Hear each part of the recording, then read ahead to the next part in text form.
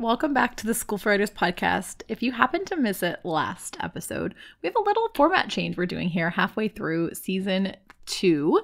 We're about to end season 2 in October, beginning of November. And for the last few episodes, I wanted to try something new. And that something new is that in place of where I used to have an ad selling you something exciting and wonderful that we have to offer you, I'm going to just talk with you about what's happening around here, both at School for Writers and in my life. And I would love to have you be a part of that. I would love to have a conversation with some of you. So if you have a question for me, if you have something you'd like me to address on here, or if you want to have a conversation with me on the podcast, find me at info@laurenmariefleming.com. Slide into my DMs on Instagram at Lauren Marie Fleming. Slide into my DMs at School for Writers. And let's talk. So today on the podcast, I have Katie Treggiden.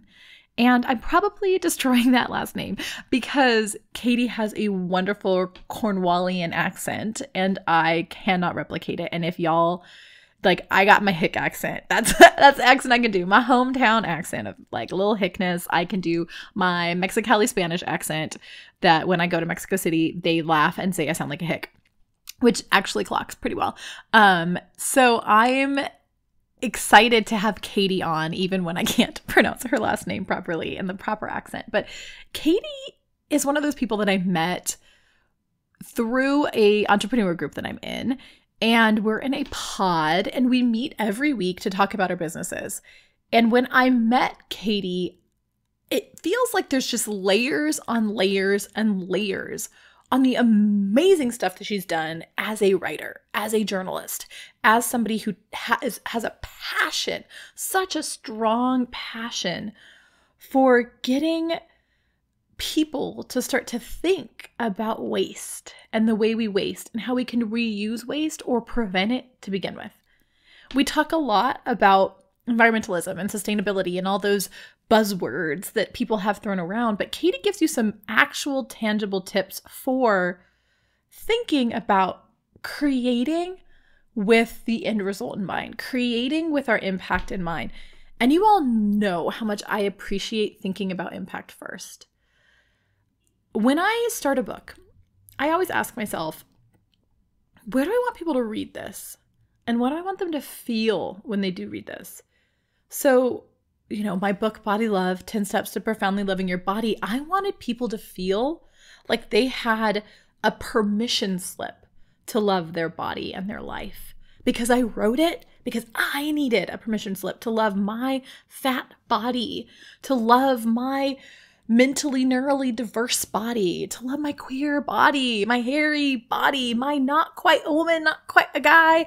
Yeah, I identify as a woman, but I'm also kind of not. I don't know. This is my body and it's weird and it's makes noises and it has fluids and I wanted permission to accept my body where it was.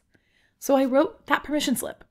And every time I wanted someone to read that book, I wanted them to read that permission slip. When I wrote my novel that I'm shopping out right now, that's tentatively named BFG, that stands for something, but I don't want to say the whole thing because I love the title.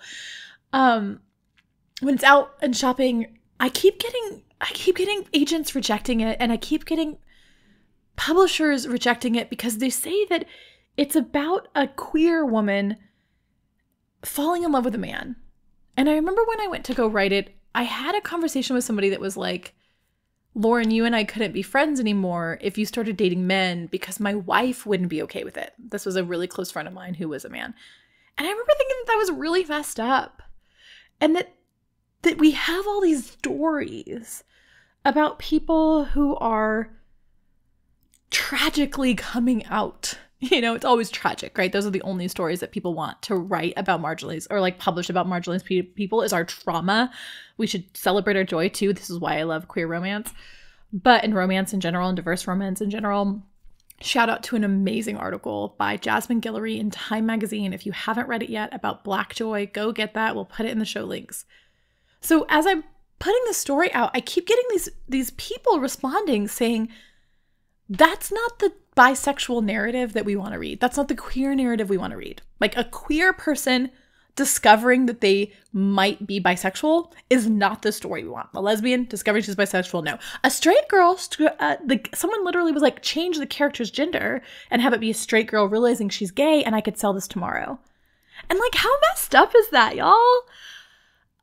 This was the thing I was struggling with. Okay, real talk. I had a dream that The Rock wanted to date me and I turned him down because I couldn't imagine what it would do to my life being a gay person, an out gay person who then was dating publicly a straight person or in a seemingly straight relationship or somebody who identified as straight, but me identifying as gay. I also couldn't imagine somebody like as chiseled as The Rock wanting to date someone fat like me. And I woke up from that dream where I turned him down, not because I didn't love him, not because I wasn't attracted to him. I mean, come on, it's The Rock, y'all. But because I couldn't handle the societal structures around what it would mean to date someone like The Rock if you're someone like me. And so I wrote a book about it. And that's awesome. And I have given this book, so I haven't been able to get it traditionally published. I want to traditionally publish this book. This particular book, my last book I self-published. This particular book, though, I want to traditional publish it. And I've been really thinking about what it means to like wait for gatekeepers to let me have my book on my shelf. So I printed a bunch of copies. I used Barnes & Noble print. And it was like $10 a copy and I printed 10 copies. I spent like $120 with shipping to get myself 10 copies. And I gave it to friends that I knew also were queer, but sometimes were in situations in which they were read as heterosexual. And they have all said that they see themselves in this book so much and they needed this narrative so much in their life. It felt like a permission slip. So I think a lot about how what we write is a permission slip. What we say is a permission slip. How we live our lives is a permission slip. And I think that this interview with Katie is a permission slip for a couple things. One, I think it's a permission slip to do our best as people living in an environment that is changing rapidly and not in a good way. Our climate change is real. Climate change is happening. And we're seeing waste pile up. And it can make us feel like we don't have a right to create because we might just be creating more waste. And Katie and I delve into that. And it's really, really beautiful, her response to that. So listen up to it. I think it's also a permission slip to niche down. Katie and I talk about how the more specific, tiny little specific she got, the more she actually expanded. She writes about a very particular thing now. She used to write about sustainable design. Lots of people write about sustainable design. Now she writes about this one little part of what she calls the circular economy. And she has a book out called Wasted, all about how to take waste material, prevent waste material, and to take waste material and create from it. She has a course on this. She's created a whole world around this. It's amazing. All because she niched down really tight. So I have so many people be like, I don't want to be known for just X. I was sitting at the dentist's office, I don't know, probably a year ago, an old dentist I decided not to go to after this conversation. And the dental tech was like, what do you do? And I said, oh, I'm a writer. And she's like, oh, what do you write? Which is a question I hate answering because it's like complicated, but it's like weird. And I don't want to I have shame around some of it. It's weird. Like back in the day, I'm like, oh yeah, do I tell them I used to write about porn and that's what I'm known for? Do I write about body image? That's what I was known for a while. Or do I write about writing now? What do I say? How do I answer that? But the thing I usually say is I write stories about fat queer women. And she was like, why would you ever want to write a story about a fat queer woman? I was like, because I'm fat and I'm queer. And I want to read stories like me about people like me. And she was weirded out by me for the rest of the time. And, this lady's has her hands in my mouth and just, chewing my teeth. So I think about how niche that feels, right? I'm going to write about fat queer people. How many percentage of people out there is fat and queer? And let me tell you, as I'm out there on dating apps trying to get laid, it's hard to find people that are queer, that are fat and queer, that are femme and queer, that are entrepreneurs and queer. I am a niche. But if I exist, then there's got to be others that exist. And as I meet more and more people like me, I realize that the more I'm niche and talk to people who want to hear the stories I want to tell, the more I actually have these deep connections with people. So Katie is going to help you figure out how to get that niche. And then we're also going to give you permission to create a world around your writing and not have writing just be the thing you're going to do.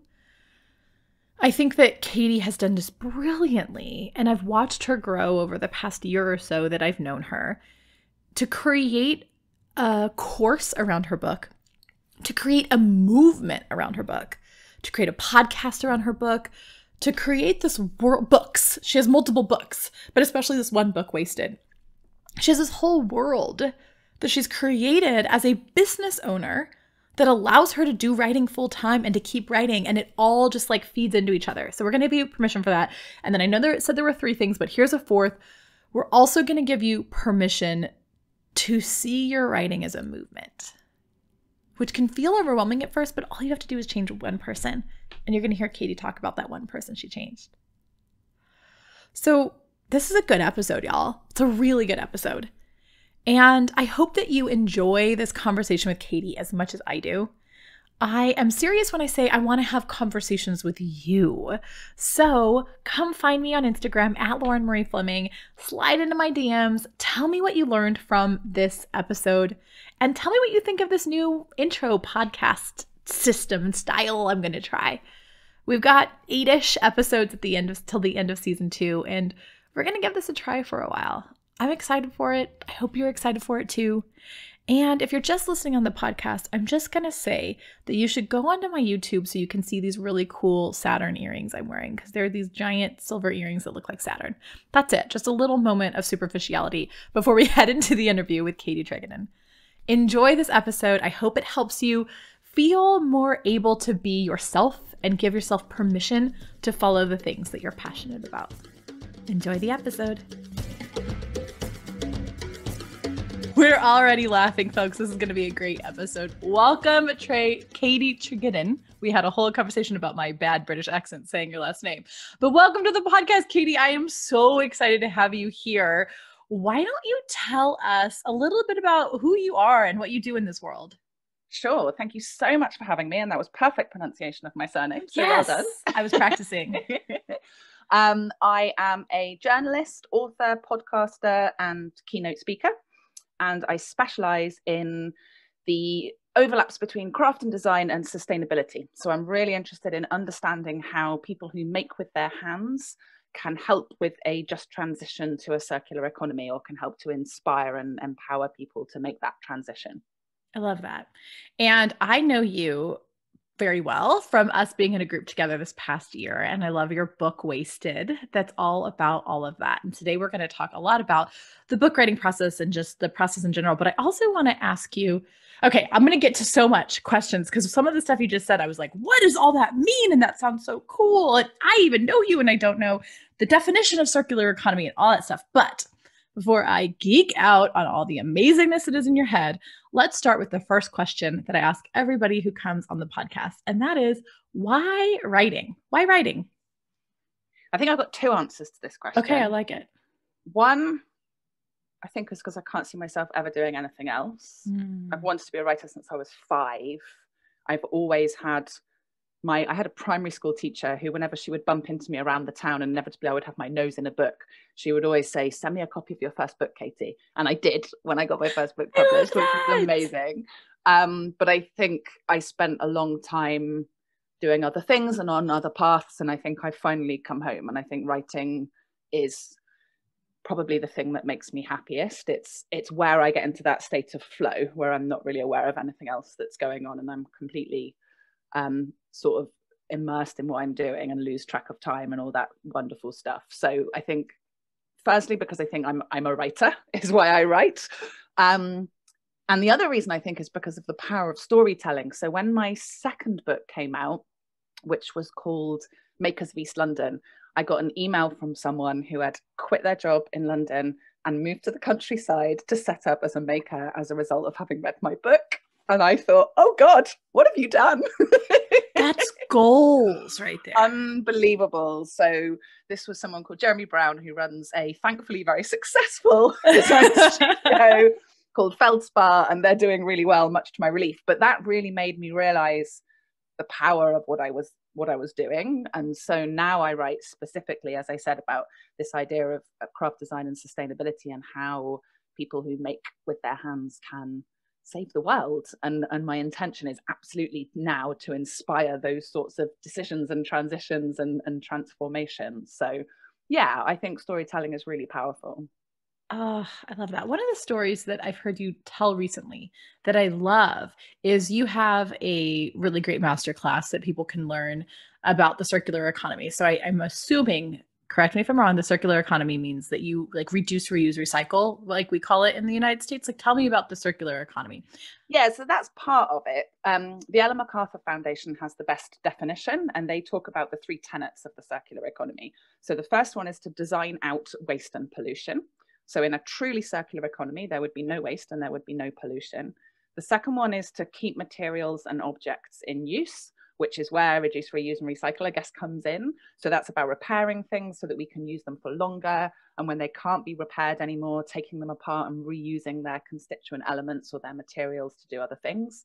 And then the final one is about regenerating natural systems.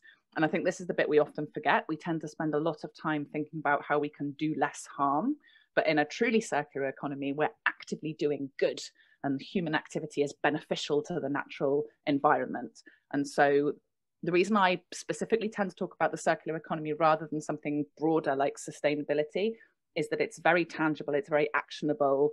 You can immediately assess something to see how close it is to a circular model. Whereas words like sustainability are brilliantly broad and encompass all sorts of things, but equally that means all sorts of things get shoved into them that probably shouldn't, and that's where you get greenwashing. So that's why I'm particularly keen on this circular model, because it is so clearly defined. I am here for that because that feels doable. You just gave me 3 action steps that I can do as somebody who's, very concerned about the environment around me. And also I'm going to go plant more plants now. That last one made me want to plant more plants. So you have that, and you have a course. And the thing I was going to say that I love, the story you tell when you promote this masterclass that you have, is you talk a lot about the way in which creators are starting to feel, and crafters and makers are starting to feel really guilty putting something out in the world. And that actually really resonated with me, because I had somebody recently say they don't want to write a book because there's too much deforestation happening, and they don't want their book to be a part of deforestation. And they couldn't do it digitally because the digital space is also like, these data mine places are also destroying the world. So they didn't want to write a book. And we worked through it. It was a lot of procrastination, but there was something real in that. They didn't want to write a book because they were worried about deforestation and these giant data processing centers that requires for digital. And we have so much shame over being creators because we see creating as potentially harming the environment. So what would you say to people that have that story in their head? Yeah, I mean, that's certainly something I've found. I think when I've been working in the creative industries for about 20 years. And when I first started talking to designer makers, they were so proud of what they did. They made with their hands, and they made these beautiful, valuable objects.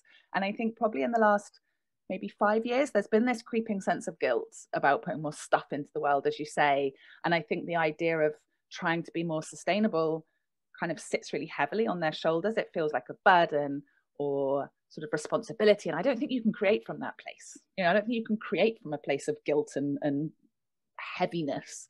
And so one of the things I'm trying to do is encourage and empower designer makers to engage with sustainability in a more playful, creative, sort of curiosity-filled way.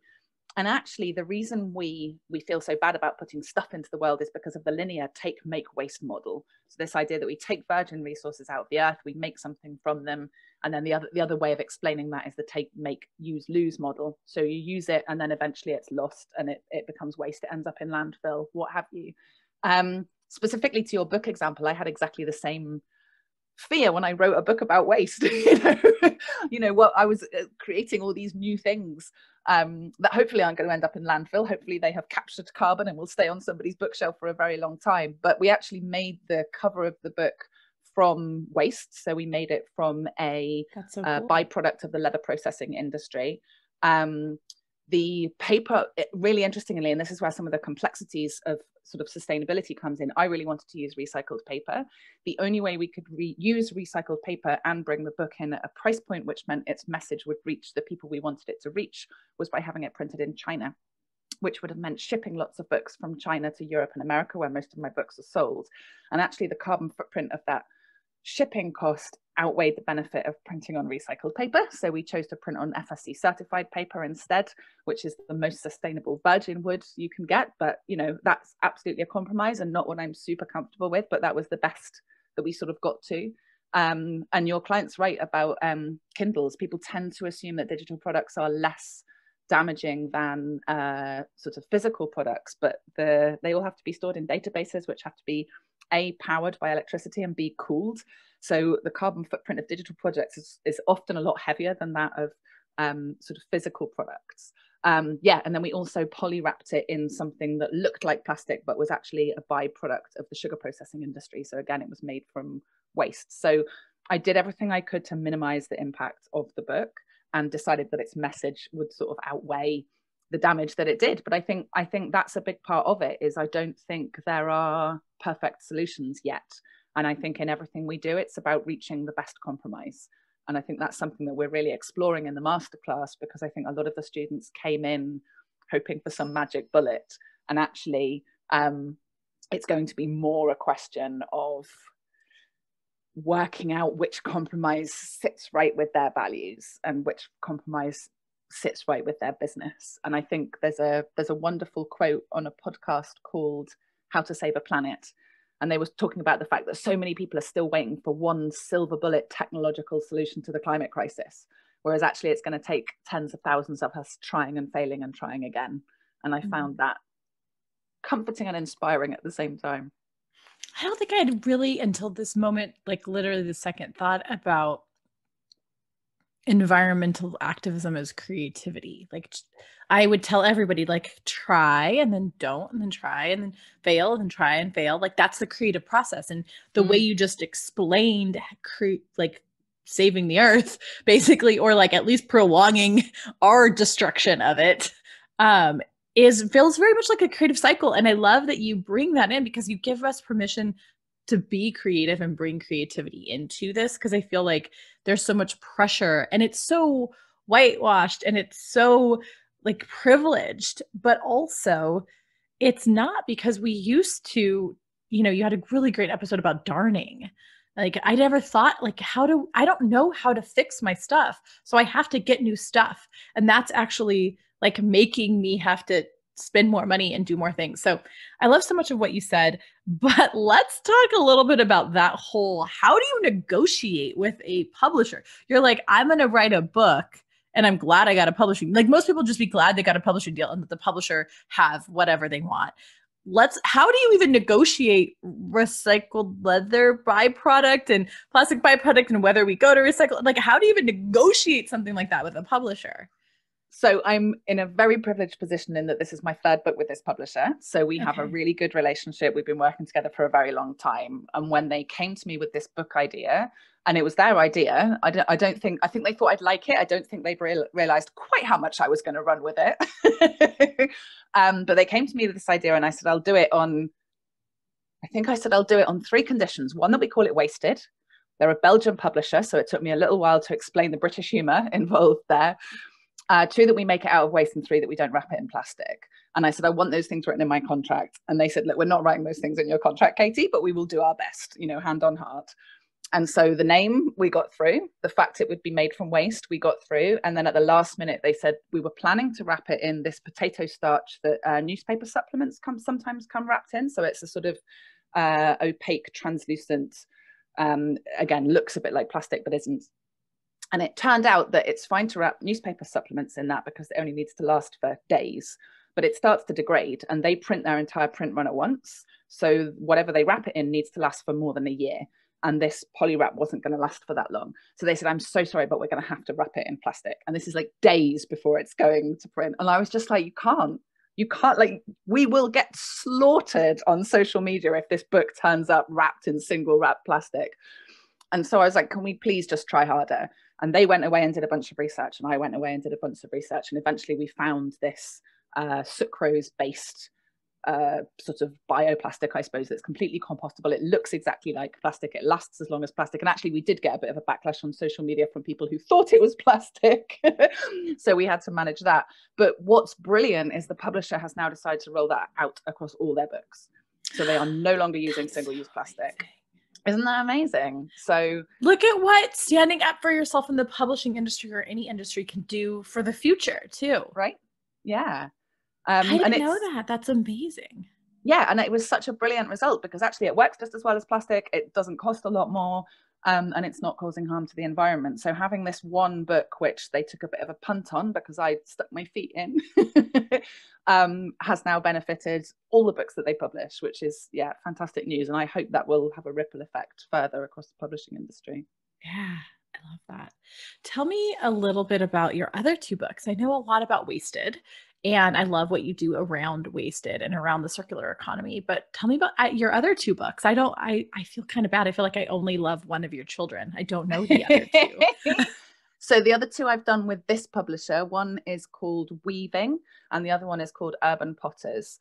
And Urban Potters was specifically about a phenomenon that my publisher had noticed where people were doing pottery in cities, which seems like quite a strange thing to do because pottery is something that requires a lot of space and it's quite messy, and doing it in tiny apartments in places like Tokyo and London and New York seemed a little bit bonkers. So we sort of looked into it. And yeah, so it profiles, I think, about 25 potters working in 5 cities around the world. And then Weaving has a slightly different format, but profiles people who are working with making woven fabrics. And I think rather than cities that time, we picked themes. So I wrote about weaving and feminism. I wrote about weaving and migration, and sort of picked up these.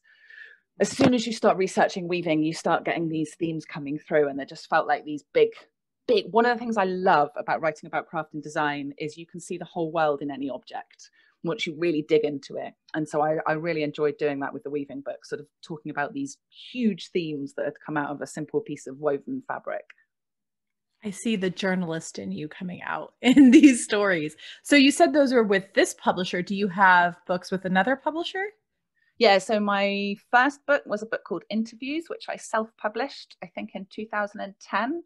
And that was just a collection of interviews with designers, everybody from an illustrator who just graduated right through to Wim Crowell, who is the godfather of graphic design. So there was a real mix of people in there.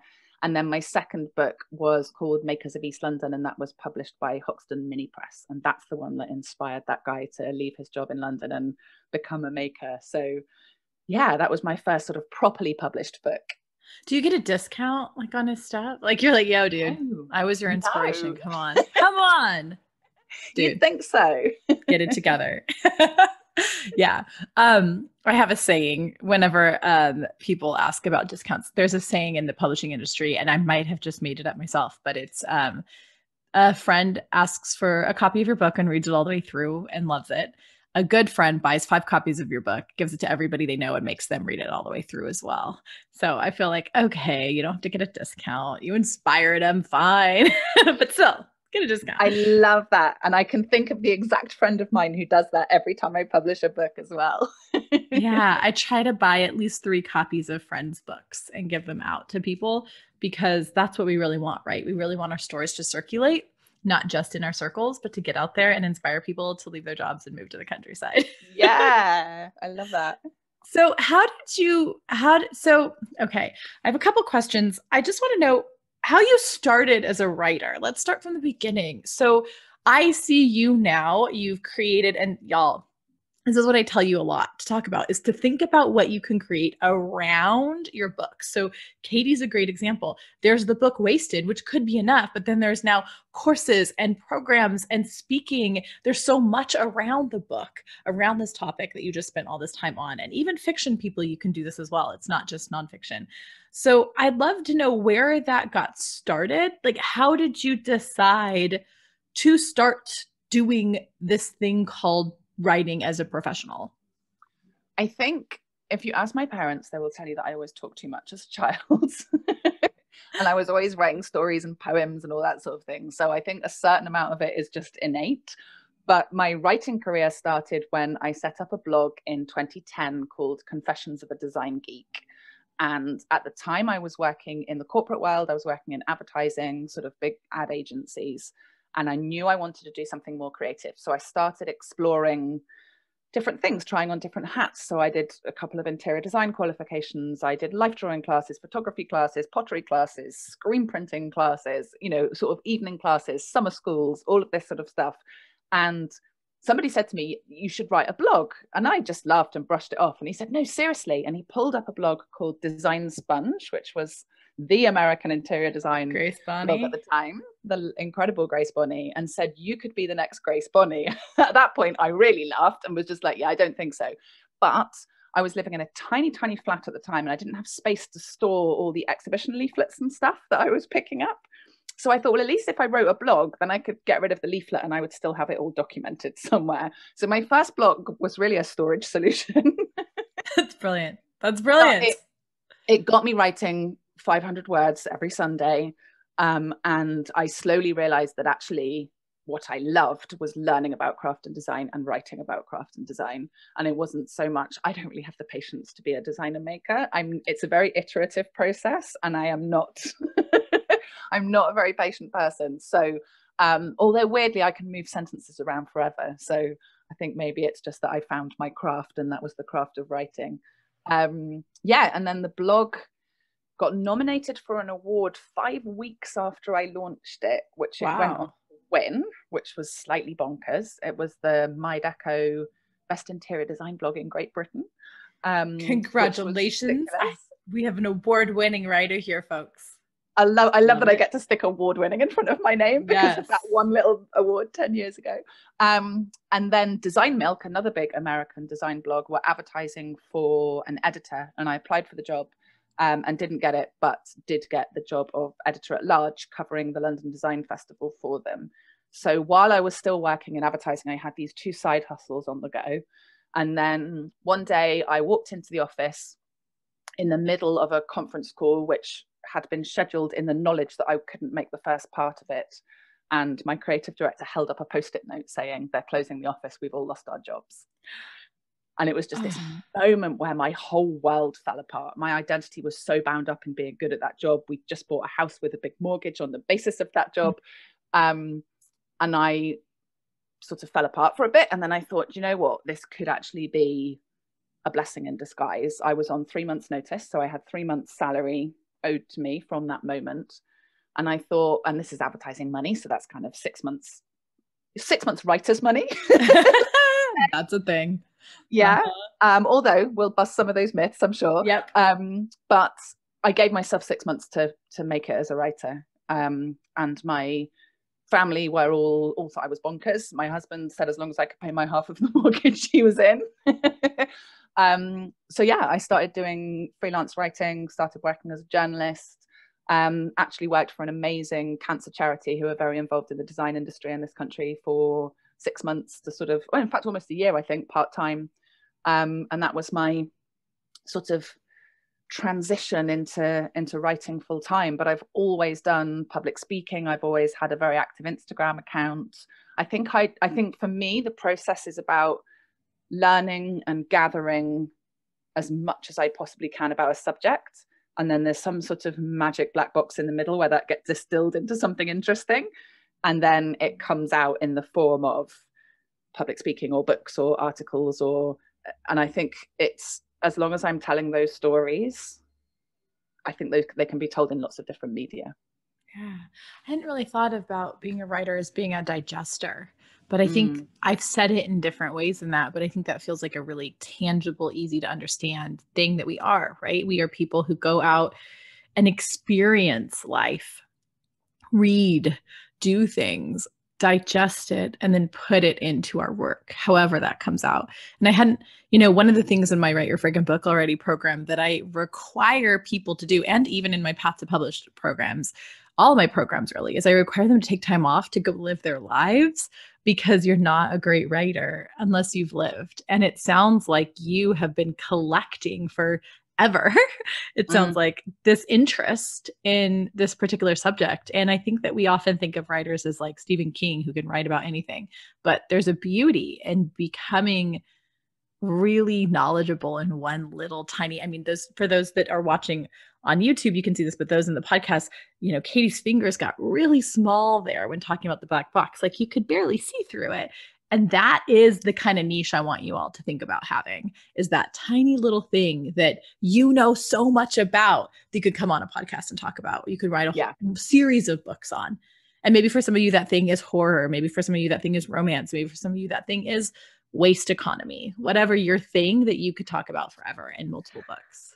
And I think my whole career, I've been niching down and niching down and niching down. And every time I do it again, it's terrifying, because every time you niche down, you think, oh, but I'm missing out on all this other stuff. But actually the opposite is true. The more I niche down, the more work I get. The more I niche down, the more ideas I have. And so I think it's sort of a bow tie shaped diagram for those who are listening. There's all the stuff that goes in, and then you niche right down, but then it opens right back up again. And I think it feels counterintuitive, but actually the tinier your niche, the better. Because then, I used to write about purpose-driven craft and design. Well, so do a lot of people. Whereas now I write about craft and the circular economy. There aren't so many people writing about that. So when somebody needs someone to do a keynote speech or write an article in a newspaper, it's more likely to be me that they think of to do that. Yeah. I find that you brought up a really good point, because that niching, half of what I deal with towards the end of the Write Your Friggin' Book Already program is people being like, but I don't want to turn off certain audiences. And so often the audience that we're trying to not turn off are the people that at some point told us there was something wrong with us, and we're like still trying to prove them, even if that's not directly, but like, I want anyone to be able to pick up my book. Well, do you? Do you want your like crazy racist great aunt over there who lives in a bunker and doesn't talk to anybody to pick up your book? No. So why would you want someone, like, knowing who you really are talking to helps you be able to tell more of your truth and more of your story, because you're not trying to appease and please everybody. So I love that you've just like embraced your niche. It's so good. And you're killing it in your niche. Like it's amazing watching you progress to niching down, because as you say that, like I'm seeing more and more opportunities come to you as you do that niche. Yeah, I think you're right. And I think having stepped into the online business world with launching my masterclass, there's a thing that happens on sales pages where you have, this is for you if, and this is not for you if. And you know what? When you're reading that this is not for you, if it's for you, everything on that list makes you go, yes, yes, yes. And I think if you try to be everything to everybody, it's a sort of meh response. Whereas when you really focus on your people, yes, you're going to alienate people, but your people will know that they're your people. And I think there's something really exciting about that, about kind of really connecting with people. And that's where you get kind of super fans who will, follow you to book signings and all of that sort of thing. Not that that's happened to me, but I'm a super fan. I'm going to start following you to book signings. I mean, you're half a world away, so it's a little bit hard, but we'll make it happen. We'll make it happen. So you also have a podcast, and I listen to your podcast because I'm not a maker, but there's beauty in hearing the stories of these makers. And I grew up, my mother is a big maker. She's a needlepoint artist. She's a fiber artist, and she used to sew and do other things, but she's really niched down to needlepoint. And my sister paints needlepoint canvases and needlepoints and does some knitting. And I've always made fun of them for it, because to me, it's like, why are you needlepointing? We don't need another pillow. We don't need another Christmas tree decoration. Like, do something productive with your life. And your podcast has helped me to not hate them quite as much for all of the needle-pointed pillows we have around the house. I still wish that they'd make something other than pillows, but it's a thing. But one of the things that you talked about in one of your recent episodes was darning, and this idea of taking something that you love and putting more love into it so then you can love it some more. And there's a really great quote that you said, and it was, we think of things as perfect until we wear them, but really we think of things as perfect until we wear them. See, this is where punctuation comes in, folks. If I had just put a comma there, I would have gotten it right. Let's try this again.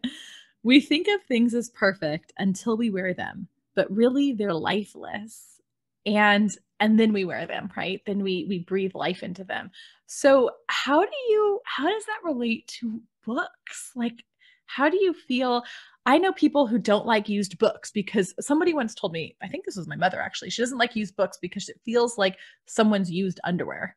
And right, I know. And I hadn't thought about that, but how does that feel to you about a book? Like, do you feel like your book on the shelf has life? Or do you feel like we really need to interact with it and play with it and highlight it and like dog ear it? Like, are you a dog ear? Tell me about how that works with books. So this is a good question. Firstly, I have to give some credit to Kate Fletcher for that quote, because that is a Kate Fletcher concept. She's a brilliant textiles historian, and she came up with this idea that clothing is just a blank canvas until we get the creases in the elbows and the little rub bits on the other side of the elbows. So I used to be a books have to stay perfect kind of gal, and I have some very special first edition books or books that my dad gave me when I was a child, or kind of those books that nobody touches. But I was reading a book and trying to get what I needed from it, and I suddenly realized that I needed to underline everything and turn all the pages down and scribble on it, because otherwise I wouldn't be extracting from it what I needed.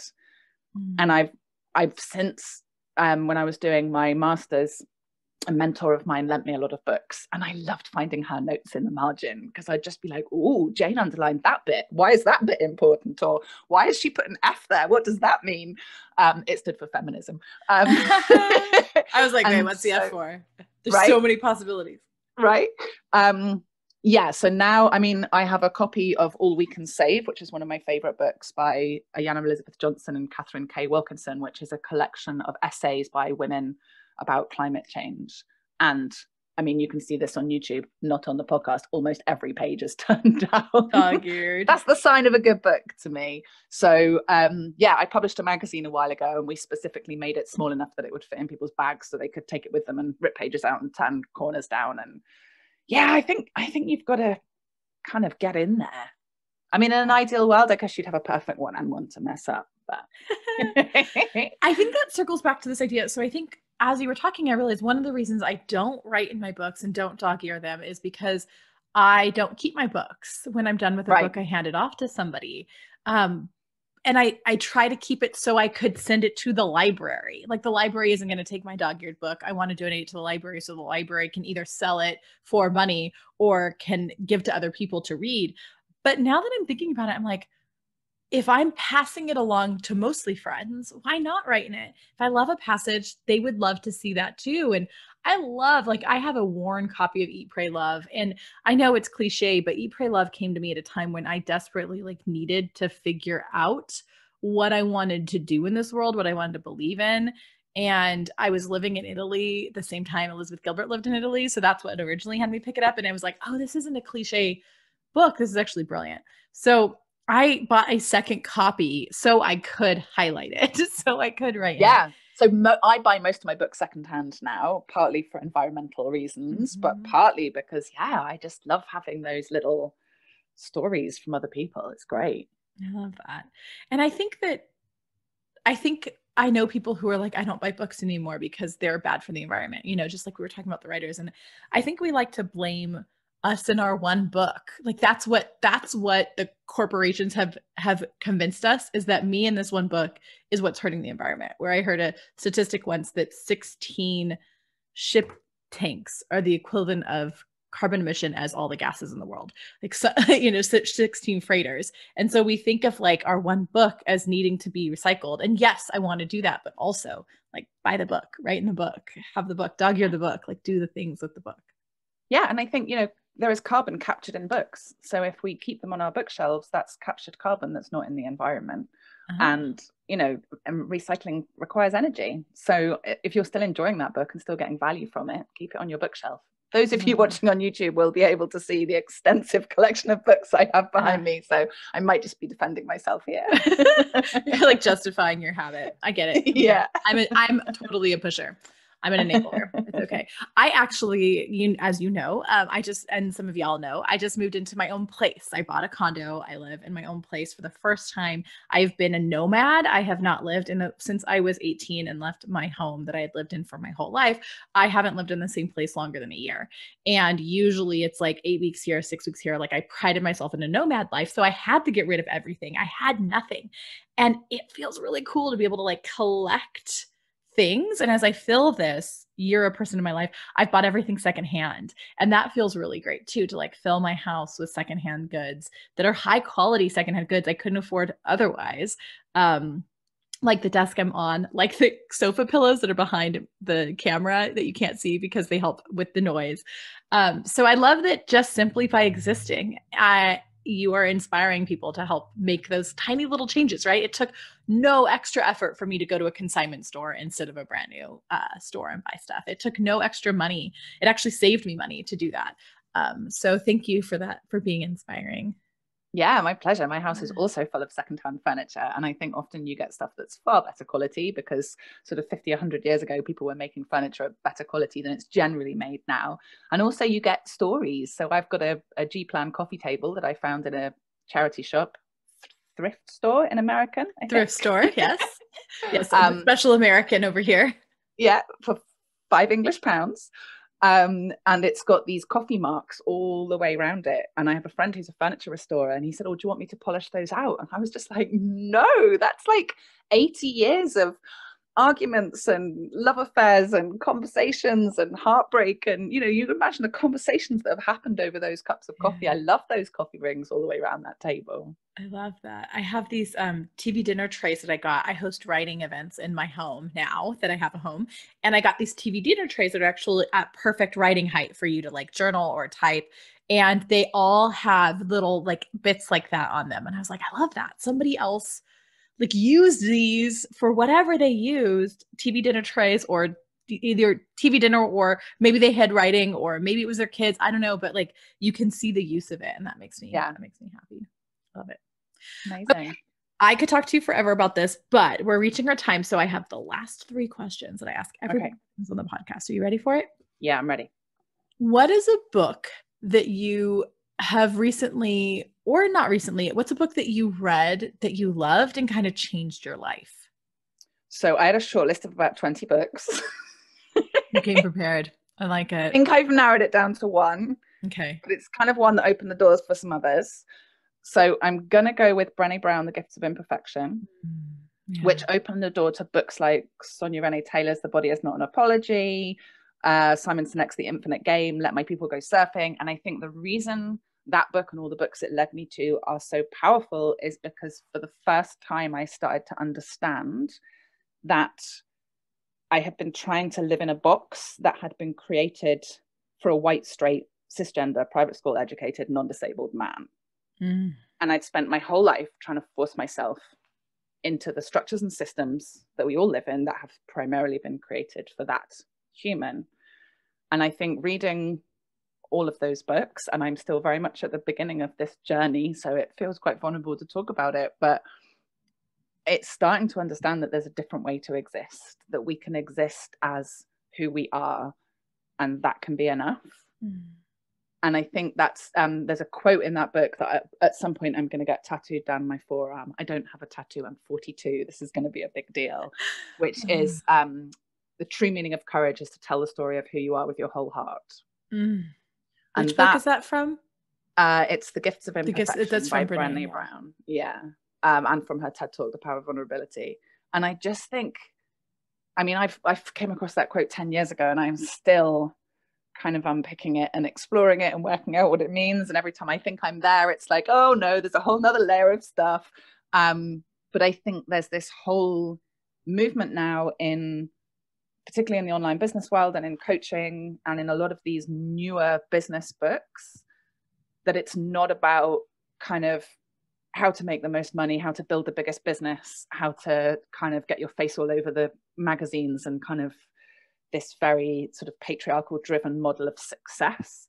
It's much more about saying, how can we build a life and a business and a career around who we are and what we need and what makes us happy. And so, yeah, I think that book is probably the one that's had the most profound impact. But I mean, I had a whole list of other books that would have made me sound much cleverer, but that's the honest answer. First off, the honest answer is the right answer always. Maybe not always, but in this instance. But The Gifts of Imperfection changed my life for sure. Like, I read it 2 years after my brother died. My girlfriend had just left me. I was in a really, really, really bad place, and it was like, wait, like, these are gifts, not something I need to beat out of myself, or not something I can never fix. So I have to just end my life. Like, it was just like one of those aha moments that I'd heard in so many other situations and ways, but there was something about that book at that moment in that way. And the way Brene talks was just everything I needed. Yeah, Body psychology is another one that just like hit me when I needed it. So I love that, Simon Sinek. And yeah, I want my, like, let your team go surfing. I love everything you just said. So my second to last question is, what's a book that you would love to read, but you don't want to have to write? Okay. So this is a similar answer. I work with a coach called Ray Dodd, and she is incredible at kind of working through some of this stuff. And the sort of, she's really, really good. So she's got this expression, it's not your fault, but it is your responsibility. And so she talks about the systemic barriers that exist for people who aren't white, straight, cisgender, public school educated, non-disabled men. You know, and I'm very privileged. I'm only not a few of those things. So it's easier for me than it is for a lot of people. But firstly, she opened my eyes to the fact that these are systemic barriers, not my personal failings, which is incredibly powerful. So that's the it's not your fault part, which is just like a weight being lifted off my shoulders. The it's your responsibility part is the tough part. So, okay, it's not your fault, and if you want to succeed within these systems, firstly, of course, we have to challenge them and we have to try to change them. And then we also have to work out ways to navigate them without having to force ourselves back into that box. And she is brilliant at helping and empowering women to do that. And at some point, I'm really hoping she's going to write a book, because that is the book that I want to read. She's talked about writing a book. I'm saying this publicly on a podcast to maybe... We're calling you out. What was her name again? Ray Dodd. Ray Dodd. Write your friggin' book already. Yes, I would love to read her book, because I think it's what so many people like us who are navigating the business world and building careers within this sort of structure need to have that weight lifted off their shoulders, that it's not their fault, and empower them that actually there is something they can do about it. I love it. I'm excited about that book. So Ray, we're here to have you on the podcast when you read it. And then last, but certainly not least, how do we connect with you? If people want to find your books and want to find out about you, how can they connect with you? So my books should be available in small, independent, wonderful bookshops. Of course, you can buy them online. They are in the United States for sure. You can get it through the bookshop.org link that we have for you. Amazing. And if you have a local bookshop that doesn't stock it, you can ask them to stock it. So you can ask them to order one in for you, and they will usually be able to do that. In the online space, I am at KatieTreggiden.1 on Instagram. I have an e-newsletter called Can Craft Save the World, which you can sign up for at KatieTreggiden.com, and that comes out, I say weekly-ish, because I'm trying to embrace this new imperfect model. And as we mentioned, my podcast is Circular with Katie Treggiden, and no, talking about yourself in the third person never gets less weird. It doesn't. It really doesn't. We'll have all of those links for all y'all in the show notes. So we'll link to Katie everywhere on our Instagram and our YouTube. So you'll be able to get that. If y'all didn't write that down, just click the show notes and we'll get it. If you're listening to the podcast in the bath like I do, right? They're in the show notes. Bath podcast. I do it on walks, and I usually it would hurt if I am taping everything up. So we got that for you folks. Katie, I just love you as a human. So I'm so glad that you were willing to come on and chat with everybody. And thank you again so much for coming on today. And I learned so much and I just love having conversations with you. So thank you for existing and for coming on the podcast. Right back at you. Thank you so much for having me. Have a great day, everybody. Bye.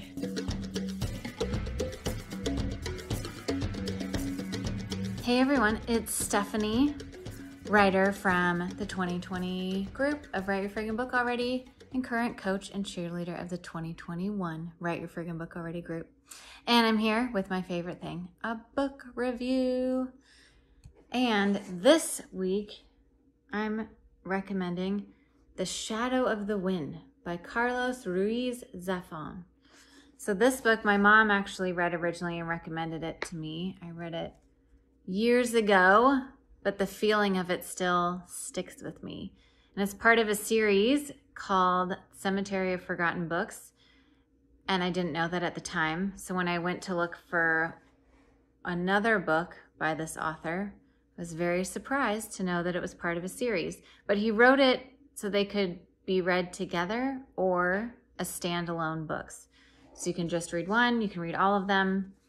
And it takes place in Spain. And it's a book about books, and it has a mystery and kind of like a haunted house and a love story. And it's a great escape, a great break from your day. So if you want to read The Shadow of the Wind, you can look in the show notes to click on the bookshop.org link, easy for me to say, which supports local independent bookstores and supports the School for Writers podcast. If you prefer audiobooks, you can click the link to go to libro.fm, and there you can get a free audiobook for yourself, and then we get one too. Hope everyone is having a great day, and happy reading, everyone.